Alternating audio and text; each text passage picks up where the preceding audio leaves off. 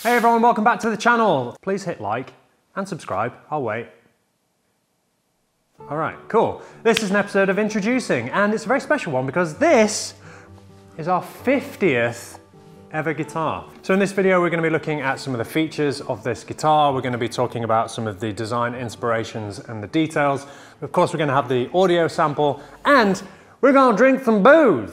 So if you've been following our channel, you'll know that we recently uploaded a video all about neck carving and my process and thoughts behind that. This is that neck. You might recognize this bridge too, because we love you so much, made a video about my processes involved in shaping a neck. So there you go, the bridge and the neck, as seen on YouTube. All right, so a wood rundown on this guitar. What have we used? Start in the engine room. This is a really beautiful piece of Mastergrade European spruce for the soundboard. Can't really go wrong. One of my favorite top woods to use. Amazing clarity. We've got mun ebony for the fingerboard and the bridge. We've got some very special, very interesting English grown Claro walnut under the studio lights once again. I'm appreciating this on a whole different level. Just the different colors in there, and that figure is, it's just what you want in walnut. I love walnut. I love working with it, and it's just so beautiful. It's like a tiger. Look at that, amazing. We've got a cherry neck, which has an oil finish on it, and it feels just buttery. It's so lovely. Definitely gonna be doing more of those in the future. This guitar has what we've called stealth binding. It's a term I've stolen from our friend Stuart Ketchin.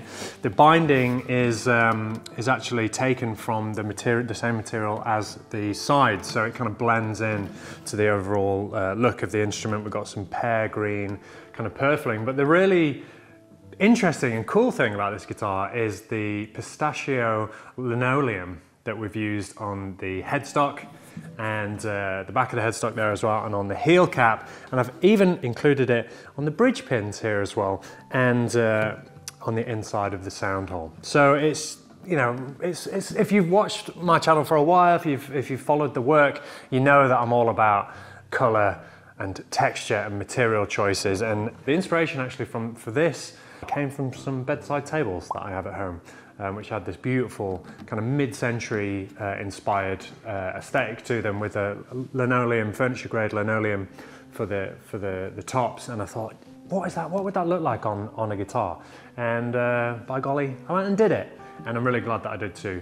It's a kind of guitar that I would expect to see in Don Draper's house, you know, on the set of Mad Men or something like that. I just love that mid-century aesthetic, and especially the colors and yeah, colors and textures. It's my jam.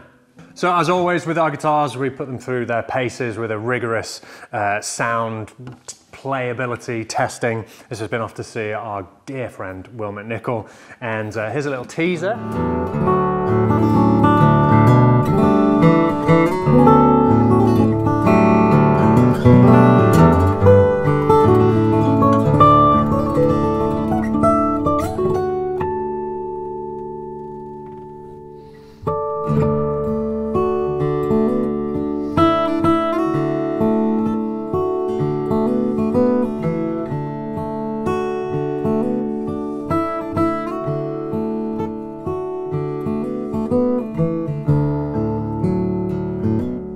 Hit the link and it'll take you through to the website where you'll be able to hear Will's full performance. It's really worth checking out because this thing is an absolute beast. And to christen this new guitar, to celebrate the majesty that is Merrill, I've gone with an American whiskey, you know, the nod to Don Draper.